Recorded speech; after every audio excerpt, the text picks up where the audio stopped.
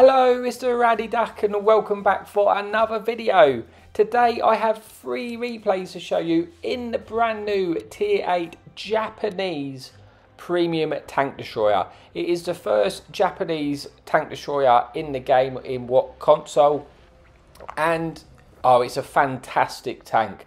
I have had a lot of fun playing this tank, and what I'm going to do before I get into the replays to show this tank off, I'm just going to quickly go over a few of the statistics of tanks and just explain what is this tank about. So it's a turretless tank destroyer which is very stealthy. I've got the concealment down with my setup down to about 260 concealment. You got fairly good mobility, sort of average to good. You've got your mobility top speed of 40 kilometers an hour, but it does get to that top speed very quickly. You've then got the armor it sort of can be okay. Like the whole armor's very, very bad, but the actual sort of turret part of the armor, you know, when you're fighting tier 8 tanks, you can bounce a few shots if you're using sort of your gun depression to try and sort of increase the angle of the tank. You have 7 degrees of gun depression, and then the highlight of this tank is the gun. You have a 500 alpha gun with 252 penetration on your standard AP rounds, with I think the shell velocity about 980, and then you have 298 penetration on your premium APCR rounds with 1150 shell velocity. And this gun really does make the tank, and honestly I've had such a good time playing this. So what I'm going to do, I'm just going to get onto the 3 replays I've got to show you today. The first one being bottom tier, the second one being a more sort of average game I've had, and then the final replay being sort of the big game I've had so far. So yeah, that's enough of me rambling on. I'll show you my setup at the start of the first replay. Let's just get on with it.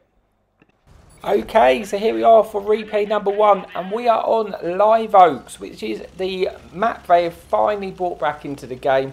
It's a fantastic map. It's one I've been really looking forward to coming back. Unfortunately, I've only managed to play it once so far, but yeah, I'm so glad this map's back in there. You know, if you haven't played it, it's a great map, and yeah, it's really, really good. So initially at the start, being in a tank destroyer, and we are bottom tier in this replay, I'm going to try and get to this position to try and spot, well, get shots in the cross of any tanks sort of crossing like they are, like this enemy heavy tank. And so far you can see we've managed to pick up just shy of 500 damage. And this gun, you've got like a 10-second reload for 500 alpha. The DPM's really nice for a tier 8 tank destroyer, and yeah, good penetration. I've just had so much fun playing this tank. So initially we're just trying to get damage into the heavy tanks which are trying to make their way into the town. We picked up 1,000 damage so far, so we've had a fairly decent start. Heavy tanks crossing again. We're looking to try and get another shot in. Unfortunately, it just derps a little bit before you can get that shell in. One thing I also like about this tank is the actual aim time is so good on this tank. Like when you stop to aim your shot, it just sort of aims in really, really quickly, which allows you to get them shots off quicker. So it's really, really good, and the reverse speed of the tank actually feels quite good as well. So you can try and get back out of, you know, when you poke that ridge, you can get back out into cover. So you can see the concealment from this range. I'm not going to get detected unless an enemy light tank makes an aggressive play, maybe around the low ground of the swamp. But so far I managed to get 3 penetrations in, and there's nowhere, you know, being in a tank destroyer like this, I don't really need to play aggressively in this scenario when the shots keep presenting themselves like that. We managed to land our 4th shell of the game, picking up about 2,000 damage and a little bit of track assistance. But this light tank gets spotted behind. Now the light tank's going to be a nuisance because if he gets close, it's going to be a real problem. We try and get a shot in because we want to punish that tank. We don't pen it, but we do track it in place, and we do manage to get another sort of 600 assistance there, putting us on to 1,200 track assistance and 2,000 damage. Now I'm trying to gauge if we're actually winning the town or not. It's kind of hard to really say. Also, we've got the other side down of the map, which is actually a good place to play when there's no artillery, even in a hold down tank, because you've got some really good areas you can go hold down over that side. But I decided, you know, this is the first time I played Live Oaks for a long time, so just trying to get used to actually playing that map again. So Dragon gets spotted. Unfortunately, I wasn't quite aimed in, ready to get shots at this tank. And I'm just trying to see if I can move around. I don't want to get caught out and spotted in the open, because obviously, like you can see the fate of the enemy team, which will get detected there. That would be the same for me. Light tank does get spotted in the swamp, but he is behind a rock now. And now this light tank's in the back of my mind that if he comes around and spots me, it's just not going to go well for us. And it looks like we're losing the town.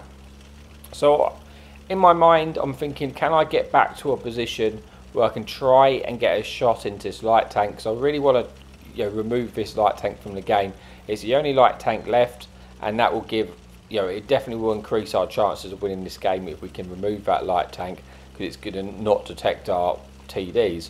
So I'm trying to fall back to look for a shot, but like I say, I've got to also spot the light tank, and I don't know, you know, he could have even ran right now, but I'm thinking I'll put myself in a position that when the tanks come out of the town area to try and get shots into us, I can try and get back to get shots in.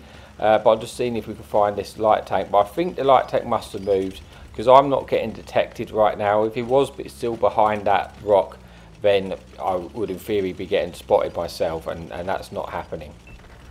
But unfortunately, our tank destroyers have got taken out in the front. That's quite glad I did fall back, because that would have been the same fate for me. And I'm going to try and put myself in a position to help defend the base as these heavy tanks make their advance. One of them is a Maus. I think the other one's the other tier 10 German heavy tank. So it's quite a slow heavy tank, which should give us opportunities to get shots into them.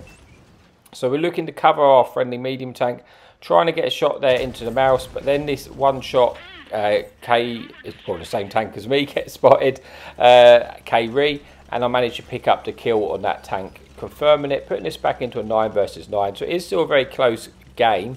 A lot of our team, the majority of our team, are now pushing towards the enemy base.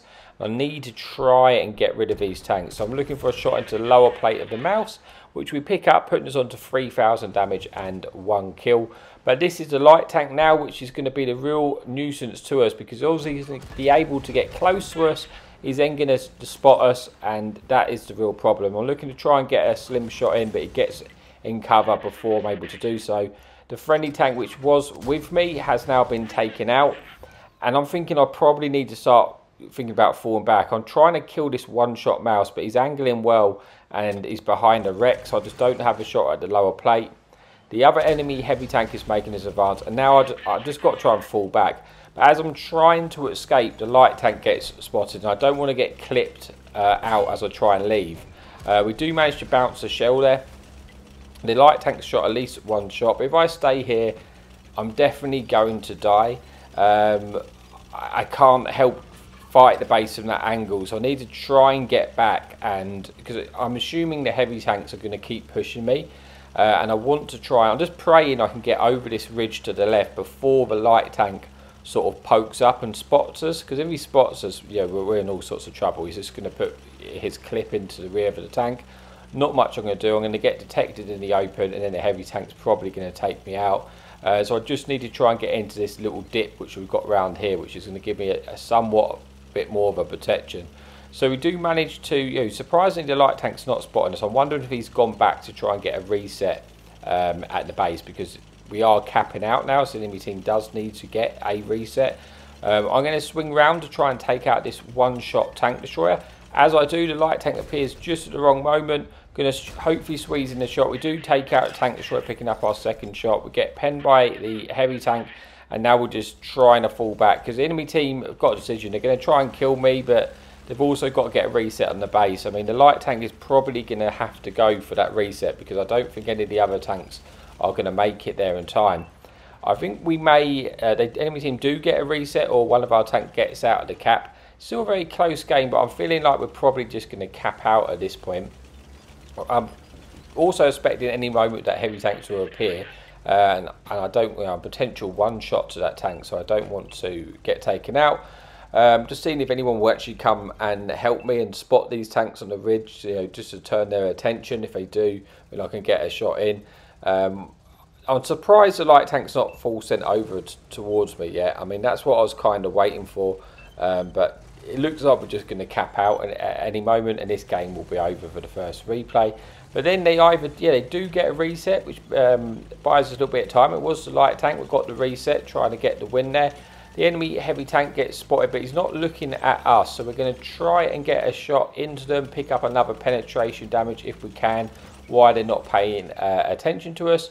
Should be able to squeeze one into the rear of the turret. We do. Picking up another penetration, putting a heavy tank on the one shot. He swings to try and get a shot into me, but he's going to turn his armour now towards the rest of our friendly team. They should be able to pick up the kill. If not, I'm going to try and move back round into the lower ground to see if we can get a shot. He does get taken out by our friendly Jag Tiger, and it now brings us into a 4 versus 2. We're out of the cap, quickly brings us to a 4 versus 1. It's a one-shot mouse. I'm pretty confident at this point we're going to get the win. I mean, the mouse are just in the swamp and it's kind of really on his last legs. And we're just hoping we can get there to try and put in a shot and pick up a third kill in this game. But we don't quite make that, and it does bring us into the first of the replays. So, being in a bottom tier game, we picked up 2 kills, 3,500 damage and 1,700 assistance. Having a quite nice game there. And that is it for the first replay. But let's move on now to the second replay of the game. Okay, so here we are for the second replay on Lakeville. This time we are top tier. There's 1 friendly light tank, 1 friendly artillery, 1 enemy light tank and 1 enemy artillery. And we're initially thinking about setting up to try and get some shots if anything gets spotted crossing. But quite early doors, I kind of realised we've got no one spotting across, and anything which crosses right now is not going to get detected because our friendly light tank's not spotting it. So I've decided, you know what, it is top tier. I'm going to try and spot it myself because if the tanks cross, I want them to be detected so we can get some shots in. I do spot 2 tanks crossing, one being the enemy huntsman on my left. I'm going to try and get a shot into this huntsman. I pick up 1,300 assistance straight away for spotting that cross, so it was well worth it in the end. I missed my shot on the huntsman, surprisingly, but I should have another opportunity. And you can see how fantastic this camo is, not getting detected. Pick up another penetration of shot, pick up some more assistance, starting this game quite nice with 2,000 assistance and 520 damage. I'm trying to edge forward to spot them. It looks like our tanks are going to move through the town. If they move through the town quick enough, they will detect enemy tanks where I should potentially have shots into them. So that's what I'm kind of waiting for. I'm being a little bit patient. An iron rain gets detected crossing. I think we do get the spot on that tank, and we pick up a bit more assistance and another penetration of damage. Looking for the kill shot, but it gets shut down by our craft panther before we're able to do that. I now have a huntsman, which is kind of moved up with me. I'm a little bit concerned. I don't want that, because the huntsman doesn't have the concealment which we have. So I don't want the huntsman to get spotted with me in front of him, and then I end up taking all the damage. So I'm trying to stay like out of his line of fire to try and prevent that from happening. And I can think the majority of the enemy team, have pushed the 1-2 line there, and there's only sort of a few tanks this side. So I want our light tank to push forward and spot them ideally, so I can get some more damage, but it doesn't look like that's going to happen. So I'm going to just take the gamble and push forward, see if we can pick up some more assistance ourselves. We do spot a full health huntsman and this enemy tank destroyer, which is on a 1-shot. We're trying to use this ridge to keep ourselves protected, get a nice shot into the huntsman's turret there, putting him onto a 1-shot, picking up some more assistance, and I'm just trying to keep myself shielded from the tank on the left. But the enemy artillery, which is clearly close, has got shots in. I need to spot this artillery, because otherwise it's just going to keep shooting us. So we do poke up to spot the enemy artillery, putting another shot into it and picking up a bit more assistance. This artillery should not make it out of this game, and we're going to make sure of that. And we do pick up the kill, confirming our first kill. We shot for it, but yeah, it was kind of worth it because I didn't want the artillery to keep shooting us. And this game is practically over at this point now. It's 11 versus 4.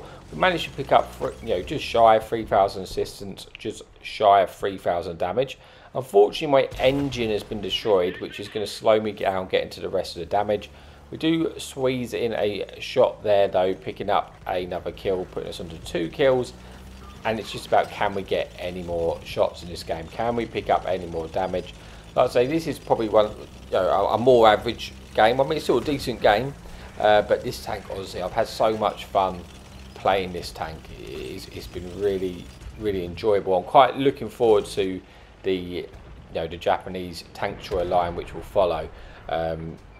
Yeah, if it's anything like this tank, I think I'm going to quite enjoy it, because I'm not normally a tank destroyer person, but I just find I've had a lot of fun with this. But let's move on then to the final replay. We'll just see how we got on, and then we get on to my bigger replay. So we get 2 kills, about 3,000 damage, 3,000 assistance, 6,000 combined, and that is it for replay number 2. Let's move on to the final replay of the game. Okay, so here we are for the final replay on Hidden Village. There is 1 enemy artillery and 2 enemy light tanks. So Hidden Village, I'm not a massive fan of this map, to be honest with you, but we are top tier, so we can hopefully.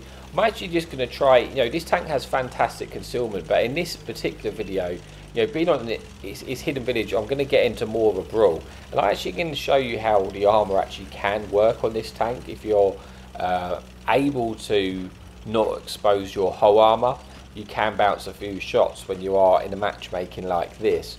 Once you start going against like the higher tiers, and your armor's not going to stand up for much. But if you get the matchmaking like this, you actually can have a bit of armor. But the tank has other advantages, so you don't have to just rely on that, because you have good concealment as well, so you can play like a traditional tank destroyer.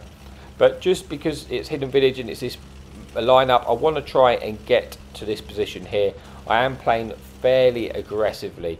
My biggest concern is probably the enemy artillery. I don't want to get shot by that, but there's not a lot you can do if the artillery does want to focus you.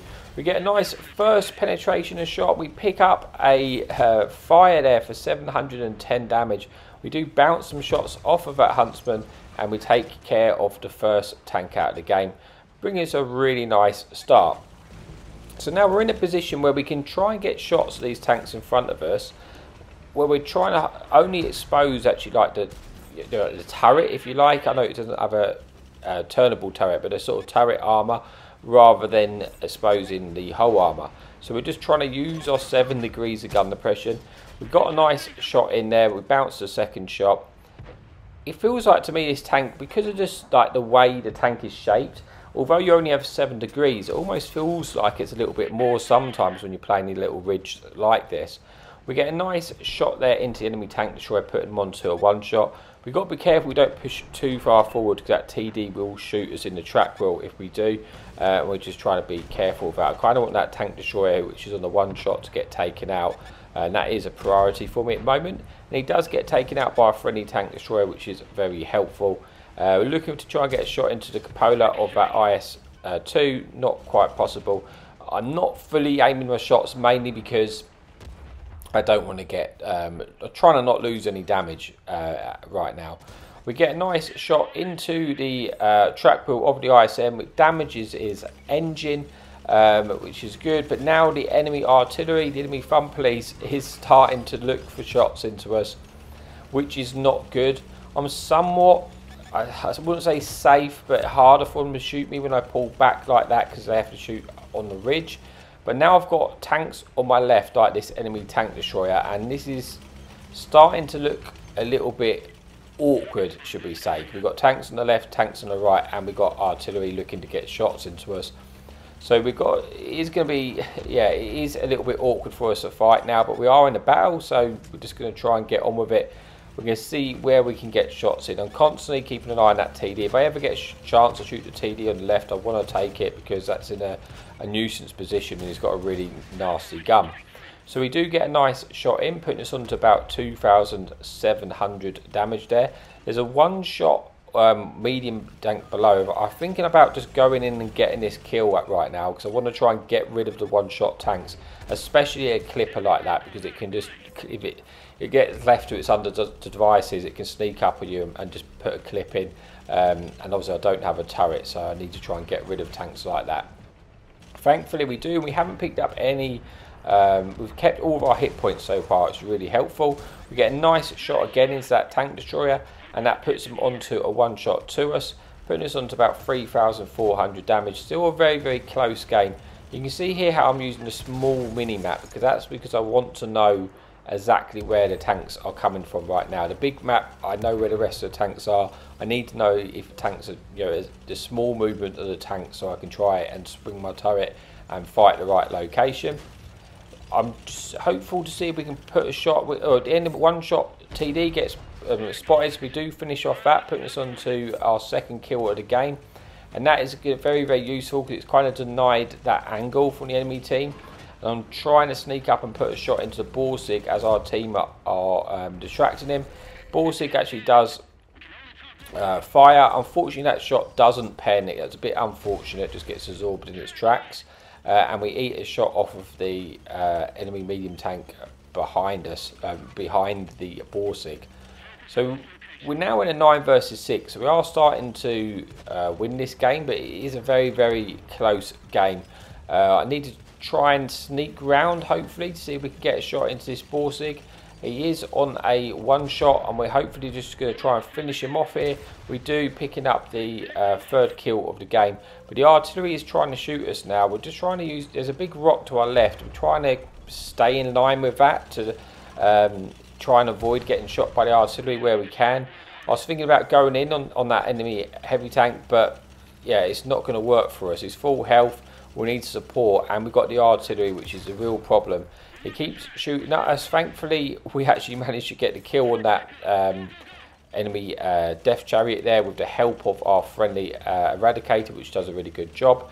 Putting this now into a 5 versus 4, 4,000 damage and 3 kills. Enemy Vanguard gets put on a one shot. Vanguard obviously is a real nuisance tank, so if we can take that tank out, that'd be great. Looking to try and get a shot in, but I quickly pull back because I realise there is tank destroyers covering. I bounce a shot there, which could have been from the Iron Rain. There's an Iron Rain and a G-Saw. Both tanks I'm going to struggle to spot. Both clippers, very, very dangerous in this situation. So I kind of need our medium tank maybe to push around and try and spot them, but he's going to struggle to spot an Iron Rain until, you know, unless the Iron Rain fires or gets caught out in an awkward situation. So I'm thinking I might be able to try and sneak up and get a shot into the artillery piece. Yeah, maybe at this point I might be better to fall back, but I want to just try and get some more damage out of this game. The Iron Rain is what I'm scared of, you know, the most, because it can clip me out so quickly. But the G-Saw is, you know, is just as deadly. We get detected. It is from the Iron Rain. We put a shot in. We bounce a shot off the Iron Rain. Unfortunately, the artillery shoots us. The Iron Rain is now a one shot to us. He's now fired at least 2 shots, so I doubt he's going to push me. I'm going to look to try and get shots in this artillery, which is constantly firing my way. He gets put onto a one shot with a combination of my shot and the artillery.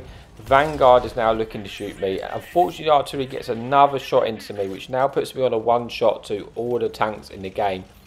And that is far from ideal. I would love to have been able to eat a shot at this point. We do finish off the artillery. Now, I'm kind of in two minds. I know that Iron Rain's a one shot to us, but I'm also suspicious of that Vanguard maybe sneaking up and coming behind us. So I'm going to try and turn around, because I just had a hunch that maybe that's what the Vanguard was looking to do. And I don't want him to be able to sneak behind us and just get the easy kill. So we're going to try and pull back, but the Vanguard gets spotted on the right hand side, so clearly that's not what he's doing. And our friendly Mutts takes out the Vanguard, which is massive, which is going to be very, very helpful to us. We're now in a 4 versus 2, but I think at this point I should fall back and get with my team. But our Mutts is moving in, and I'm thinking maybe he will spot the G-Saw. But the Iron Rain takes out the Mutts, and now this is where things get really awkward for me. I know the Iron Rain's a one shot, so I'm hoping I can try and sneak around and get a shot. But I think this is where I make a mistake. I think I should, in this replay, at this point, decided, you know what, I'm just going to fall back and let them come to us. Because I get caught out here just at the wrong moment, just as the G-Saw was moving. And we do manage to pick up a shot. But yeah, that brings us an end to our game. And unfortunately, spoiler alert, we don't manage to go on and get the win there. The enemy team do a good job of getting the win. So what I'm going to do, I'm just going to skip to the scoreboard and we'll see the final result. Okay, so despite unfortunately not getting the win, we do have a good game. We get 4 kills, 6,000 damage and 700 assistance with 1,800 blocked. So yeah, it's a shame we couldn't get the win, but yeah, so that's it. Thank you so much for your support, and as always, happy tanking.